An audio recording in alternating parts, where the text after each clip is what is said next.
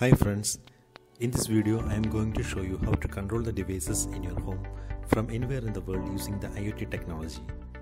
For this thing I am using the ESP8266 IoT module, MQTT Broker and Openhab. Here I will also show you some MQTT dashboards in Android, OpenHab client in Android and OpenHab in PC for the controlling of the devices. So this is the basic setup. This is the ESP8266 IoT module. And this is a 4-channel relay board for controlling 4 devices.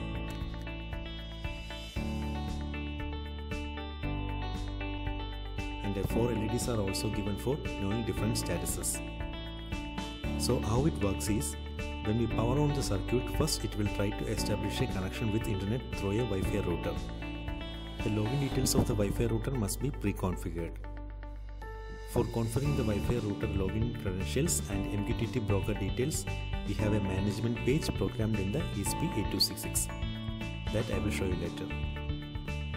So what happens is, once the IoT module establishes a connection with the internet, the next step is to connect with a pre-configured MQTT broker.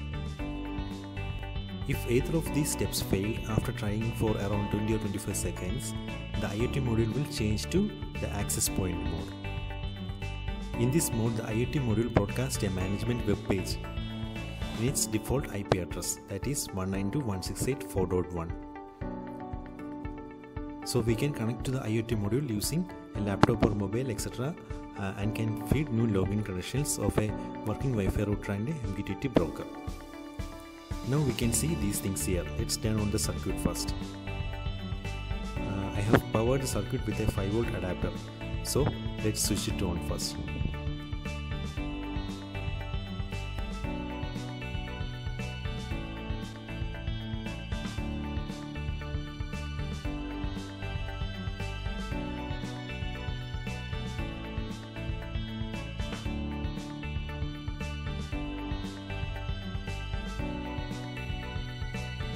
So after waiting for some seconds, now you can see that the IoT module has changed to the AP mode now. This is because I have not configured any valid Wi-Fi router or MQTT broker details. So we can see how to do it in this stage. How we can enter the new details in this stage now. See, now the IoT module started to work in the AP mode and is broadcasting its SSID. We can see that here in the Wi-Fi connection list.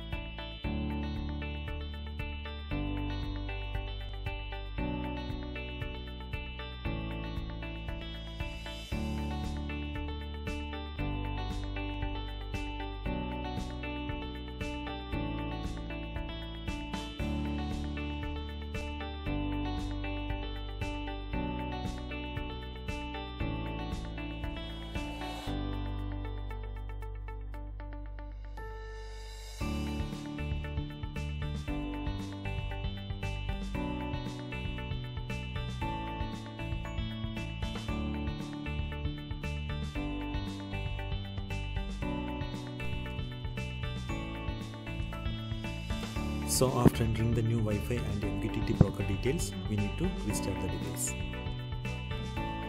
So let's restart now and wait for a few seconds.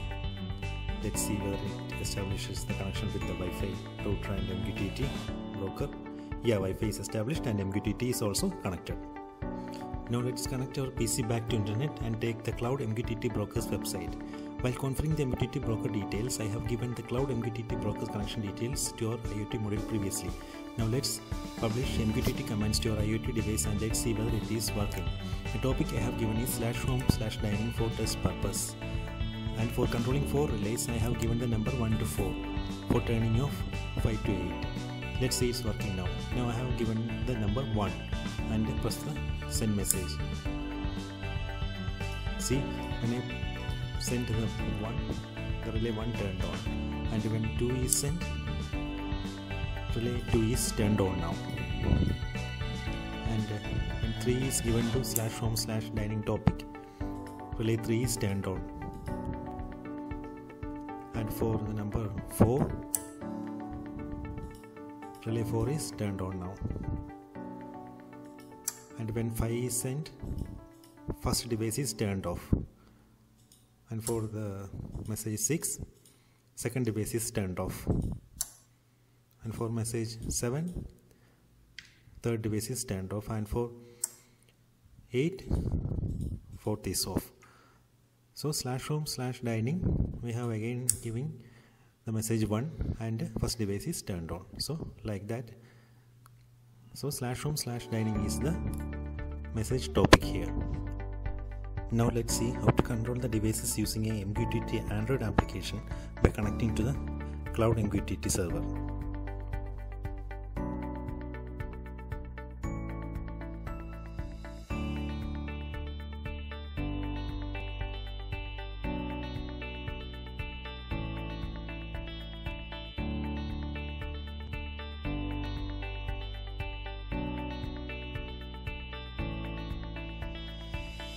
Plenty of MQTT dashboard apps are available in Play Store, and you can use any of that for this purpose.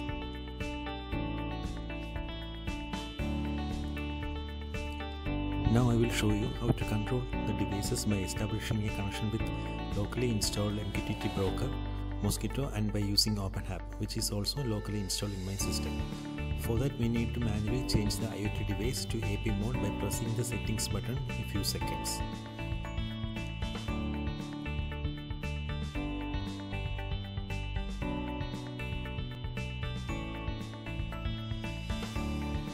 And now you can see that the IoT device has started in AP mode and started to broadcast its SSID.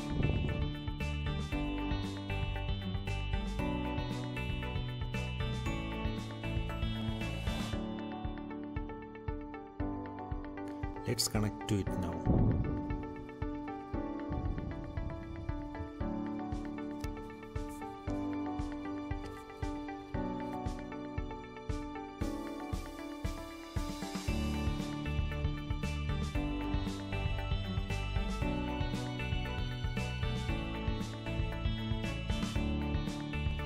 The Mosquito, Broker and OpenHab is already installed in my system. You can see that here.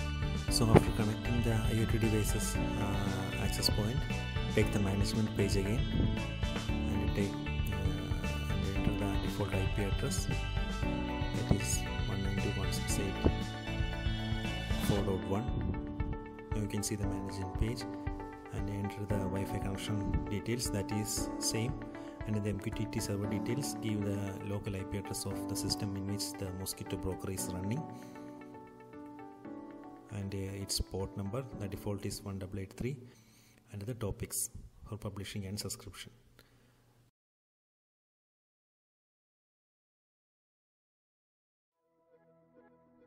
Now the settings are saved and you need to restart the IoT device as usual.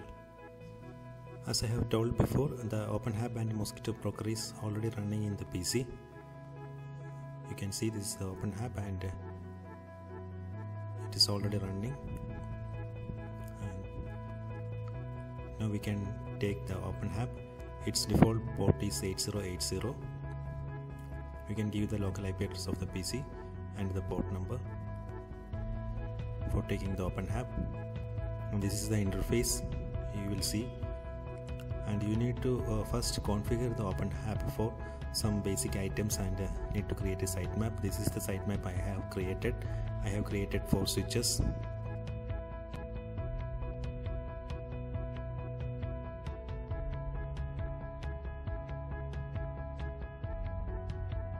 Here, and now we can try pressing these switches. For light one, you can see that the first relay has turned on.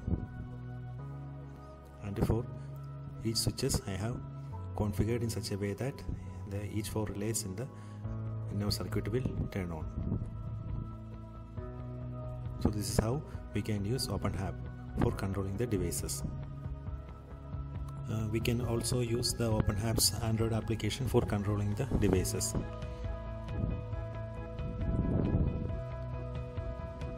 this is the OpenHab Android application. Actually it will work in synchronous with the OpenHab that is installed in our PC.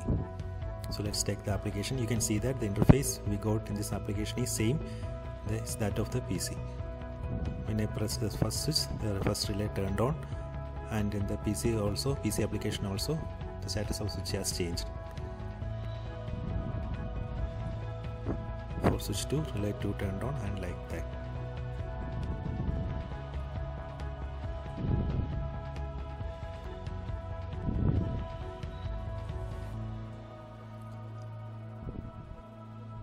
You can see that when I press the switches in the PC application also, the status will change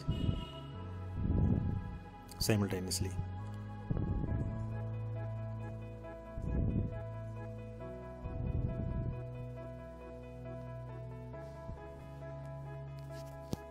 Hi guys, thanks for watching my video.